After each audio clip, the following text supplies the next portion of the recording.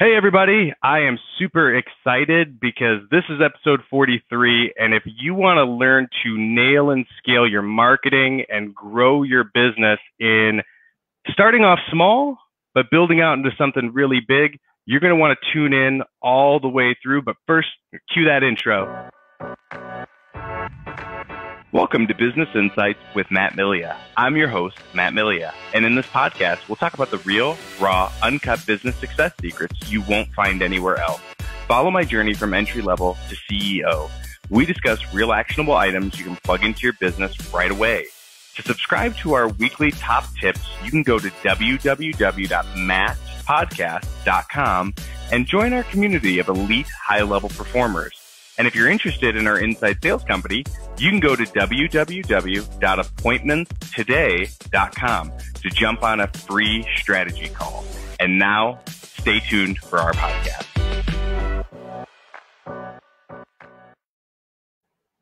Hey, Tim. It is great to meet you. Thank you for jumping on, and appreciate you being here. And for everyone who doesn't know about you, feel free to tell us a little bit about yourself. Cool. Well, thanks for having me, Matt. I'm super excited. So I love these conversations. Just a little bit about me, my entrepreneurial journey.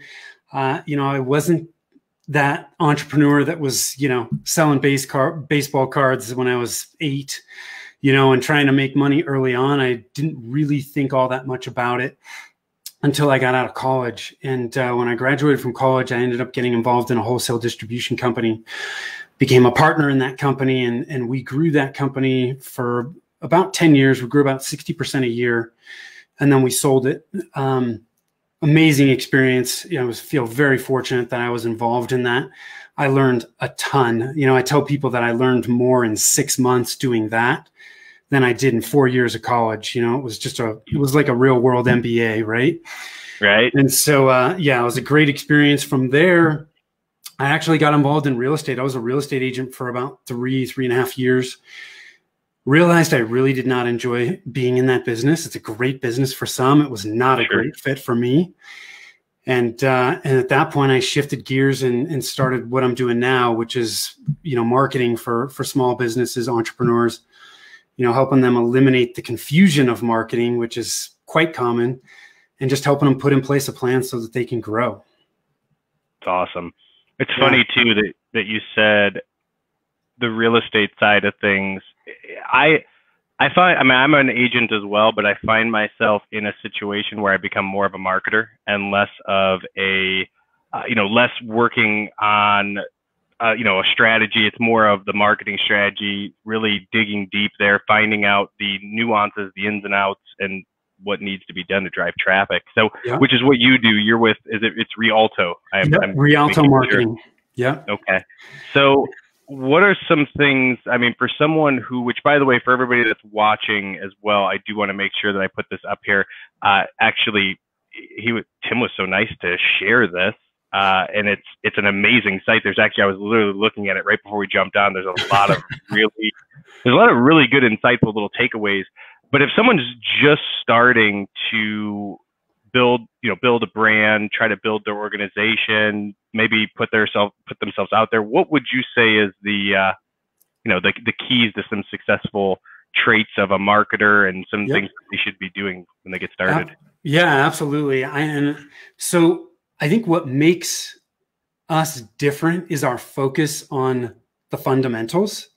Mm-hmm. So I always recommend people start with the marketing fundamentals. I always talk about there was a quote from Michael Jordan where he said, "Get the fundamentals down and the level of everything you do will rise." What happens with a lot of people, business owners, when they start marketing is they jump into tactics immediately. I've got to be on Facebook. I've got to have a website, or I've got to start doing YouTube videos, whatever it may be. They jump immediately into that. And the problem with that is you're building a house without a foundation. The marketing fundamentals, they're the same today as they were 50 years ago, and they're going to be the same 50 years from now. The fundamentals in any discipline, they do not change. Most people skip the marketing fundamentals because, look, Matt, they're not cool.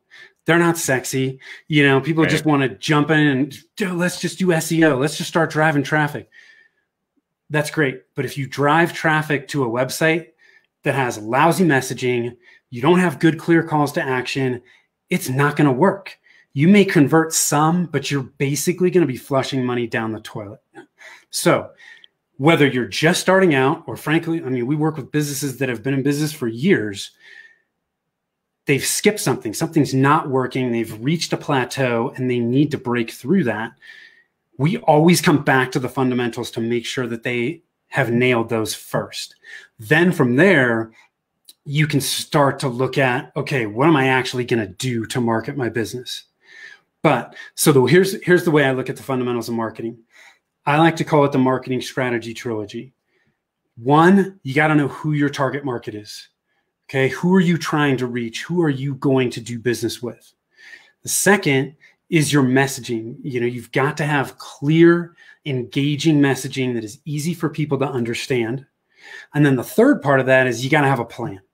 What am I going to focus on for the next 90 days of my marketing? Keep me focused so I don't get distracted. It's very easy to get distracted with all the noise that there is in marketing. You know, when I was in the distribution business, we had a website, which was basically an informational, you know, online brochure. And we did training for our clients to help them grow their business, stay in front of them. And that's how we grew our business. Today, there's so many different marketing channels. Most people just get overwhelmed by those. And when they don't have a plan and they see somebody pitching the latest marketing tactic, they chase it like a squirrel chasing a nut, right? And that's just, you're always going to have these starts and stops, and you're never really going to gain momentum doing that. So that's why I always say you got to start with those fundamentals and then you can build from there. So funny. Oh, sorry. Yeah. No, go ahead, please. Hey, I would say it's funny though that you say that, because so many people want to chase those shiny objects. They're going after the, you know, hey, let me look at, you know, this ad set, or let me look at going to Google or YouTube or LinkedIn. And what I have found as well, without chasing those shiny objects, building a bot's another one I've seen a lot of. Yeah. Let's just build a bot and the bot does everything. It doesn't work that way. I've learned that the hard way. Yes. But there's only so much you can do with that. But what, in your position with where you're at within your company, what was it that even got you into, you know, you said you didn't like real estate because it was, you know, it wasn't what you're passionate about, which is, you know, again, everybody has, you got to follow and pursue that passion. What was it that made you passionate about getting into that marketing side of things? Well, based on my experience in the distribution business, we were working with the same clients over and over again because we were selling wholesale. Mm-hmm. And our whole approach was just to help them grow their business. You know, and so I knew what it was like to market. I knew what it was like to run a business. And I loved seeing clients grow. You know, and so I was like, look, I'm just going to get involved in marketing. It's dynamic, which I love. It's changing all the time. Now, the fundamentals aren't changing, but the tactics are changing and evolving all the time. And I love that. It keeps me on my toes and it keeps me interested. And so that's why I originally, you know, got into it, what attracted me to it. You know, and then we just chose to focus on that niche of, you got to have the fundamentals in place first. And then we can help you execute the rest of it. But you can't skip the fundamentals. It's just not, it doesn't work. A couple of years ago too, it's funny that you say that, because what I did is I actually took, you were saying that it's always changing. It's constantly evolving. It's going from here to there. There's always something that's happening. And we went from, I literally had in a marketing company, these guys were amazing. They were generating, and I could say this now looking back, because at the time I'm like, oh, this isn't working. And these things, you know, because again, I didn't know what to expect. And success leaves clues. Yes. And one of the things that I had found was that as I started going through all their stuff, I start looking through everything, and I'm really tuning in and saying, okay, wow, their marketing strategy, it worked. It was spot on. We were getting leads. We were getting an average of 2 to 3 appointments every day with a very small market spend. We were spending maybe $1,000 a month. Yeah. And I mean, we were getting, and it was a conversion campaign. So they were literally running it to get conversions. So there were higher quality leads. And I was talking to them, we were getting sales, and I'm thinking, you know what? we shut it off because over the long period of time, some just dips, ebbs and flows, normal areas of business. We shut things, shut that part of it down because we're like, you know what, there's got to be a better way, an easier way we can do this, bring it in-house. Took a couple years to figure that out. Yeah. but what we found was that I took those same ads from a couple of years ago, said, I'm going to run these. They fell so flat on their face. I got barely any results. And I was shocked because I literally took a copy, plug and play of what their model was and what they had set out for us. Not even close to the same results. So you're so right when you talk about that constant change. So with Rialto, I mean, what would you say are probably some of the, and again, if you don't mind sharing, what are some of the challenges and bottlenecks that you guys find that you have with clients when they first get started with marketing efforts? The biggest one, and I was talking to somebody about this morning, is getting people to really buy into investing in the fundamentals first. Right. There are so many people that come to marketing companies and go, they got a fire under them and they're like, I need to generate leads tomorrow. Let's just start running paid ads, run Google ads, run Facebook ads, and getting them to take a step back and really understand, look, this is our approach. This is why we approach things this way. You need to, marketing is an investment. It's not an expense. If you view it as an expense, you'll cut it. If you view it as an investment, it's something that you put money into each and every month. It is not a light switch that you can just flip on and off. So it is a long-term thing. Getting people to buy into, I need to invest in the fundamentals. I need to take the time to do this right now. Even when I have a fire under me, I have to do that first. And then I've got to be committed to this and invest in it consistently. Too many people are in it for quick leads. Their expectations are unrealistic. And a lot of marketing companies just don't set that expectation. Right. They overpromise and underdeliver because they didn't set the client expectation right in the beginning. And so, we lose business because of that. I know it. Oh, yeah. But I'm okay with that because I don't want to work with somebody that is not willing to at least do the foundational work first. Because guess what? In the long run, everything else we do after that is going to be so much better. They're going to get better results, and then they're going to be happy, and they're going to refer us. If they want us to just start doing something, inevitably, they're going to reach a point where they're not going to be happy. And who gets blamed for that? Not them. It's me, right? In my company, and I don't want that. So I would say for us, that's the biggest hurdle is here's our approach. Here's why I need you to buy into this if we're going to be a good fit. The funny thing is too, and the fundamentals are so important. You have to start with a good foundation. That's so true. And it's funny because the faster that someone wants to move, like I even know from our company, when I talk with someone, if they're in a massive hurry where, hey, we got to get calling, we got to get people making dials right away, call my leads. I want to start yesterday, and they just signed the contract.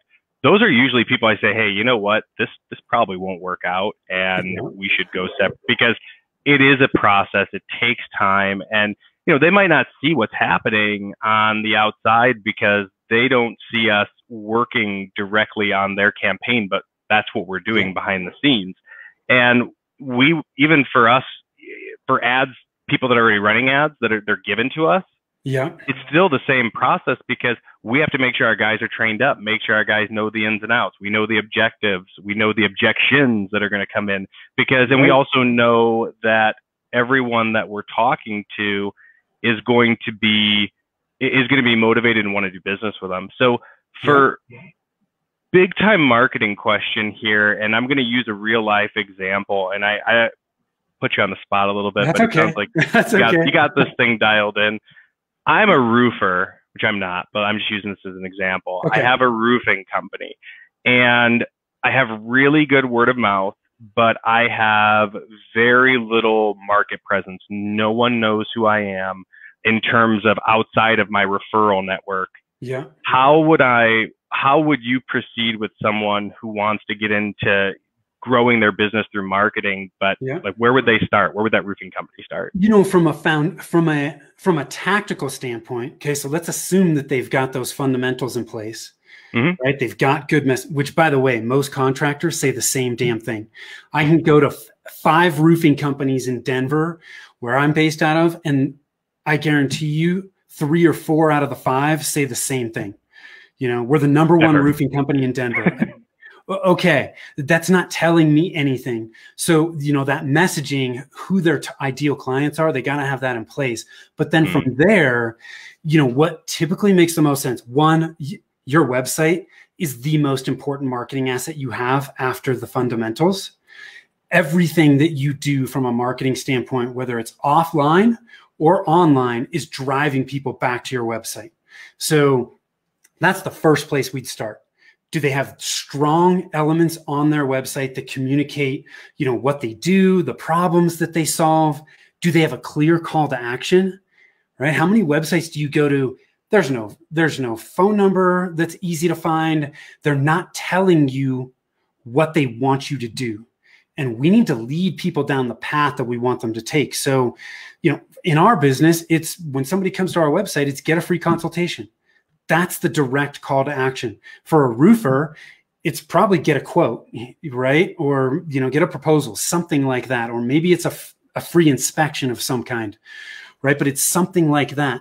That call to action needs to be all over the place on that website, especially on the homepage, right? So you got to get that website first, because everything else that we do from a tactical standpoint is driving people back there. And if that asset is not performing like it should, everything else you do downline is not going to work as well as it should.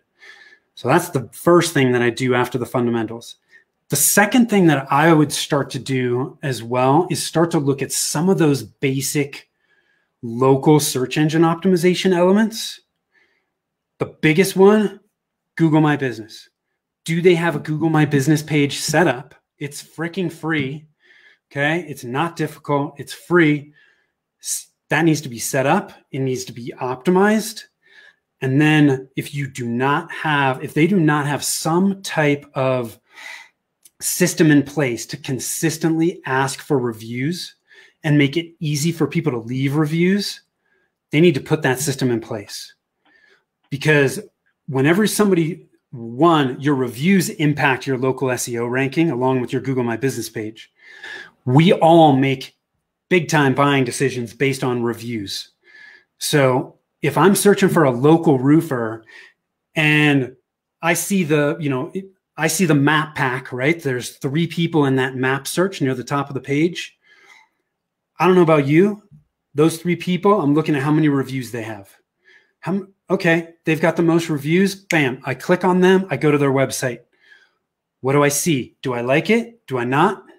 I might check out their social pages. Are they active on social? What are they doing? What are their reviews like there? Cool. I'm comfortable. I'm going to call. Now, the reviews, the reviews is so funny because I just had a conversation with someone about this, and it's interesting because I have a couple places I'm running similar ad sets, yet one is performing so well and the other one is just, it's doing okay. It's starting to get a lot more traction, but they have very few reviews. And one of the things I noticed that's the biggest game changer, and this isn't for everyone that's watching, it doesn't matter if you are in real estate, mortgage, roofing, solar. I mean, we can go on. It doesn't matter. Nope. It is video reviews, in my opinion, are probably the strongest elements of the business out there. And I don't know if you agree with that, but that's something I found, that people that have a lot of video reviews, they don't even have to be, the less polished they are, it usually seems they perform better. That's what I've noticed. As crazy as that sounds, someone literally taking out their cell phone, shooting the video saying, hey, I'm just worked with Gina Smith. Check out what Gina has to say about the work, and then put the camera on Gina. They're great. They did a great job. These are the guys. Hire them. You're good to go. Yeah. But so many people are afraid to do it and get on that camera. Have you noticed that? Oh yeah. Yeah. Look, I agree with you 100%. Matt, it's video is very strong, especially with what we're dealing with now with this pandemic. Video is a great way to connect with people. Video reviews, I think, are certainly better than written, but I would tell anybody that needs to build up a stable of reviews, start with written because it's easier. And, you know, look, people aren't leaving video reviews on Google, you know. Just put a system in place, you know, especially if you have a high volume business where you're dealing with a lot of customers every month. Just make it easy. Make it as part of your process. You know, I finish a job and somewhere in my system, whether it's text or email, they're getting some outreach communication that says, hey, thanks so much for working with us. It means a lot to us, and it helps other potential customers if you leave us a review. All you have to do is click this link. Bam, that link goes right to your Google My Business page where they can just leave the review. You know, or what people will do sometimes is create a landing page where they can link to multiple sites. And that way they give people just the capability to make a choice. Hey, I want to leave a review on Facebook or Google or whatever it is. The bottom line is you have to ask consistently. You have to make it easy for them to do it. If you do that, over time, your reviews will continue to build up. You know, we had a client for a while they were a retail client. And so they were doing a lot of volume. And when we started with them, they had about 30 Google reviews. And in a matter of 6 months, they had about 125, 130 reviews on Google. They had more reviews than any of their competitors within that time period. And it was not a very competitive niche, but working on their reviews, making sure their Google My Business page was set up, and then helping them with their directory and citation listings, getting those dialed in. With just that, in that particular niche, they were in that map pack and the organic search results within 6 months. Wow. So it was, you know, I don't want to say that it's going to be that way for everybody, but man, if you look at it, in most industries, it doesn't take that many reviews to be really competitive, and people make choices based on that. And you're losing business and you don't even know it. So true. So, and that's something even I look at, like, because we have a lot of clients that absolutely love what we're doing, what we've done. Yet I forget that, hey, it's a good time to ask for a review. So it's something that just totally goes right over my head. And it's funny because when a lot of my friends will invite me to business pages, if I know them and I've seen their work, they'll leave them a review. They don't even ask me for it. I'm like, hey, you know what? I'm going to leave them a review. I even tell them, like, hey, if you want to shoot a video for you and, you know, do a review, I can do that too. So, because I know that makes such a world of difference. And it doesn't, any field, anything that you're in. Now, I will ask you this. If you see a bunch of really good reviews, but I mean, again, I've seen this a lot more lately. You see a ton of really good reviews. You see one or two not so good reviews. Does that draw enough of a red flag, you feel, for people to not want to work with that company? Or is that more of a, hey, these are real authentic reviews and, you know, it just makes the company more authentic? What are your thoughts? Yeah, I think it lends credibility to the rest of your reviews. Nobody's perfect. We don't expect anybody to be perfect. So when you see, you know, if I was to look at somebody that had 10 reviews and they were 5 stars, and one of their competitors in the listings had 20 reviews and they were at 4.7, I'm probably going to go with the one that has more reviews than a 4.7. But there's also certain things you can do, right? That's a huge roadblock that a lot of people have in requesting reviews. They're like, well, God, what if I get bad reviews? Well, okay. Right. 1, you're not perfect. 2, if you have too many bad reviews, that points to another problem that you have in your business that you need to fix. So right. You might as well learn about that, fix it, and move on. But get those bad reviews. You know what I tell people? Respond to your reviews. That's another way to differentiate yourself from your competitors. Respond to the positive ones. Respond to the negative ones. You don't have to get in a pissing match online. Just say, hey, you know what? I'm so sorry. We fell short. We strive to do the best we can. Please reach out to us here. Take it offline. Give them a number. Give them an email. And we'll do our best to resolve your issue. That lends so much credibility to somebody that is thinking about doing business with you, because what do we all care about? If you drop the ball, are you going to fix it? right? Because Right. what happens with most of us is somebody drops the ball, you've already paid them, you reach out, and then they're like crickets. They don't give a care. They've collected your money and they just leave you. That is so frustrating. By responding to those negative reviews, you're communicating to people, you know what? When we fall short, we do our best to take care of it. That's all people want. Take ownership. I love it. Yeah, take ownership, you know, take responsibility. We're not perfect. We all make mistakes. So yeah, I just stay on top of it, respond to positive and negative reviews. There is so much you can learn from your reviews. Your reviews will tell you what you're doing well, why people chose to do business with you, where you fell short, and where opportunities are. So there's a lot of really good business tips that you can pull from your reviews if you pay attention to them. I love it.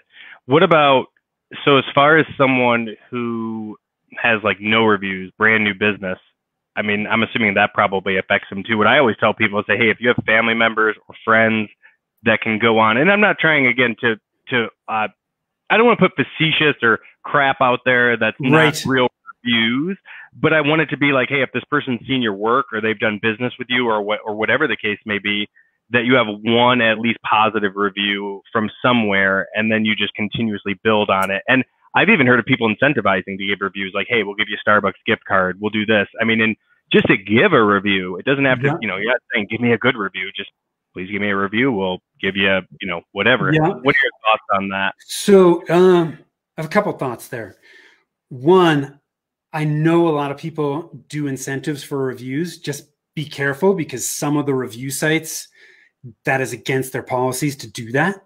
So now, will they ever find out? I don't know. Only you as a business owner can make the choice whether you want to do that. Second, a lot of people think about reviews and they automatically think, I've got to have a past customer leave that review. In my opinion, I don't think you have to. You know, you do, as a business owner, you have referral partners that you work with. You know, we do speaking. We're doing, you know, podcast spots like this. If people have a good experience, we ask them to leave a review. So you don't always have to go back to past customers. It could just be, hey, I have referred multiple people to Matt. Matt always takes care of them and makes me look great. Dude, that's awesome. Right? I mean, you know, so just, you know, don't have them fake it. Just tell them what the experience was, what the interaction was like. That still sets the stage for what it's like to work with you, and how you treat not only customers, but the other people that you work with and come across in your business. So don't always think it has to be a customer. You know, if you're just starting out and you haven't done any business, you know, you can certainly, you want to get those first few customers under your belt. And, you know, I don't think there's anything wrong with saying, you know, asking a customer for help, just saying, hey, I'd really appreciate it if you leave us a review. You know, here's why. And just, you know, most people want to help you. So just tell them where you're at and ask them for the help. And most people are going to do it. I love it. And I didn't mean to get so hyper focused on reviews, but I know that's a huge, it's actually one of the biggest bottlenecks that as an organization for us, when I do ads for anyone in any industry whatsoever, whether it be real estate, whether mortgage, I mean, even in the service sector, one of the things that I noticed that so few people have it. So I really appreciate you diving into that. No, reviews from a tactical standpoint, reviews are very low hanging fruit for most businesses. Most of them are not focusing on it enough. It is not a difficult thing.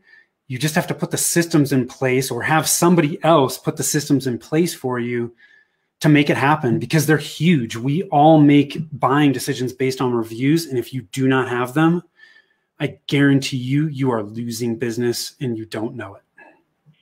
So I have a couple before we close things out, and I also want to get people over to your site as well, which, guys, I've been posting rialtomarketing.com. I want to do a little rapid fire with you, because I can tell that you've got this content strategy, the marketing strategy so dialed in. My question for you, first off, and when I say rapid fire, just give me a quick, yes or no to it, and then we can break in. So the first thing I'm going to ask you, short copy or long copy, which performs better? Or actually, that's not a yes or no. Which is, what would you say is preferable? I lean on short, but there are plenty of marketers that do great work with long copy. Okay. Landing page and website. You said website's important, yet I guarantee you there's so many people in here that are like, well, what's the difference between the two? Are they one and the same, website or landing page? And which one is more important? Or what are your thoughts on that? Yeah, so your website is the most important, in my opinion. Landing page, for those people that aren't familiar with it, a landing page really is a web page that doesn't have the navigation that you have on your website. It doesn't have the standard footer. A landing page is something that you use to drive people to take a very specific action. So we don't have that header there because we don't want to distract people. If they look at the navigation on a landing page, they're going to get distracted. So typically where you see people use landing pages, paid ads, webinar registration pages, things like that, where you want people to take a very specific action and you want to have good tracking. Because you want to be able to say, hey, we drove traffic to this landing page from Google Ads. How is it performing? Is it converting? How many people are going there? That type of thing. So your website, I think, is the most important because it's the hub for all your marketing. But for specific marketing campaigns, you really should have landing pages set up so that you can get better conversions and better tracking. Video versus still image for video. For ads. Video. I figured out that. Yeah. Okay. Facebook, YouTube, or Google? Which one do you think gets the best results? Loaded question, I know.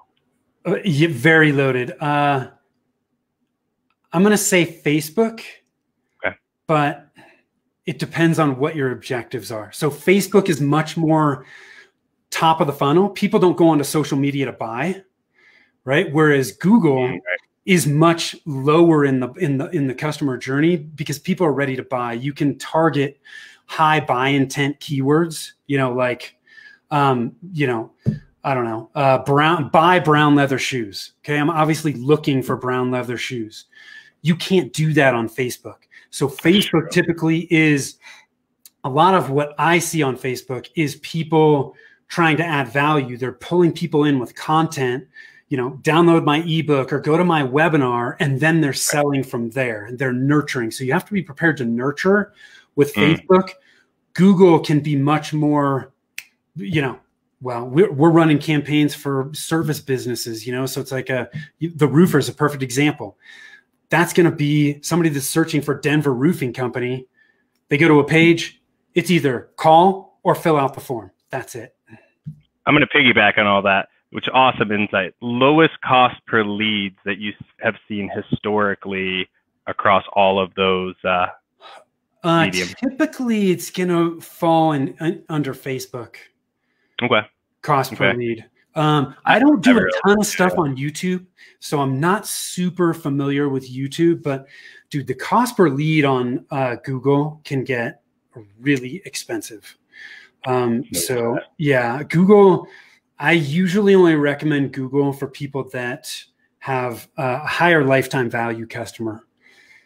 Got it. So, like big ticket items more. Yeah, big ticket roofers, window companies, or solar. People that have people that are doing consistent business, right? So somebody like me, where somebody might be spending $3,000, $4,000, $5,000 a month in marketing. Okay, well, I can afford to pay more per lead because I've got that, not just $3,000 or $4,000 a month. It's ongoing for a period of time. But if you're a restaurant and you have an average ticket of $15 with a profit margin of whatever 5%, right? You can't pay $20 a lead. 100%. I've seen that a lot. I've seen people do that too. So yes. So for everyone, and thank you for playing along because I know that was really helpful for a lot of folks that are in here. And I will ask you one more thing here since we were with Facebook. When you're doing your ads, I've noticed when I run ads for conversion, I get really strong leads. But I also noticed that when I run for lead ads, which is one of the newer lead generation, and because different now, or they have it where it's, you know, because like the lead generation, you got the quick fillable form that you put in there. Yeah. What are you seeing the most results with as far as that goes? And when I say the most results, I should probably take a step back. The most leads. Do you think you get more leads from lead gen, or would you get more from conversion? What are your thoughts? Here's what I would tell you. You need to test it, because it's gonna be different. You know, there's so many variables when you run into paid ads, whether it's Google or YouTube or anything. You've got to test it and see because what works for one may not work great for somebody else. And so, you know, what I like to tell people is, you know, as a marketer, you know, we're not perfect. It's no different than your financial advisor. I mean, they're not perfect. They're making recommendations based on past experience, frameworks that they've used, systems that they've used that have been successful in the past. But we still need to test those with each individual client and make those small course corrections along the way. It's those small course corrections that make all the difference in the world. One of the biggest mistakes that I see people making who are running their own Google ads is they think it's like set it and forget it. And it's not at all. Right. You know, I mean, we were talking to a client the other day. Their campaigns have been performing great for 3 or 4 weeks in a row. And all of a sudden, things started to drop off. And it's like, well, we didn't change anything. So what changed? Something with Google changed. Something with the buyers may have changed a little bit. And so we need to make some tweaks and see if we can get that back on course. That stuff happens. It's natural. So I kind of dodged that question, but I don't want somebody to automatically jump in and go, oh, well, no, I need to do this.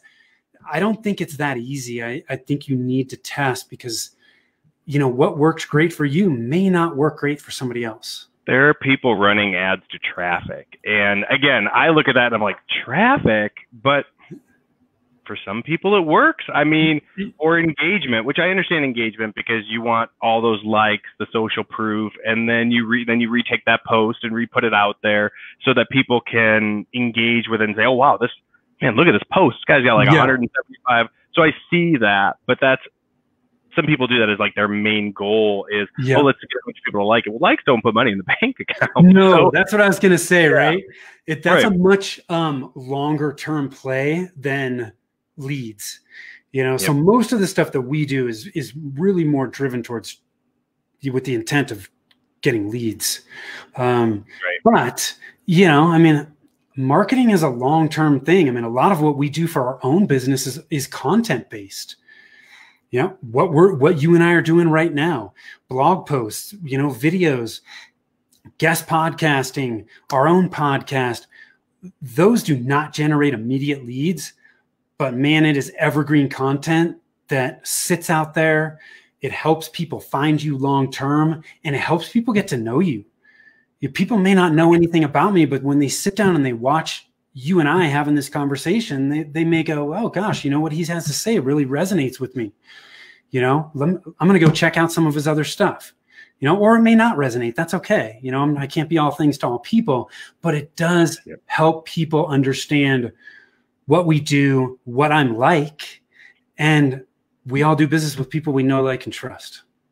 And I love the fact too that you've lived your strategy, because the site that you made literally, and I'm going to give it away. I hope it's okay. I know it's totally cool. The site that you made is literally, it's getting people, it's giving them value before you ask to extract anything from them, because so many people are out there, you know, hey, you know, buy this from me, do this, get this. Like this podcast alone, this episode, I guarantee you anybody that was taking some notes, listening, or actively just, you know, minds are blown because a lot of great stuff was shared. And I'm not, hey, I mean, humble, you know, it's a humble boast. I think we got a good working connection here, and people see the value that's in this, and then this site that you gave, that you've got value in there. I was reading through stuff. I mean, the funny thing is just even, there's so many simple things that I will just forget, because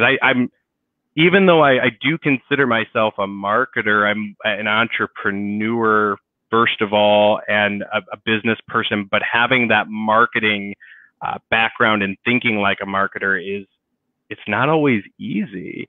And it takes so much to go in and learn all of that. So for everyone, if you don't want to learn all of that, because it is a lot to learn, yes, I've got probably somewhere between $50,000 to $100,000 in failed experiments within just the past couple of years of learning it. And that's on the low end.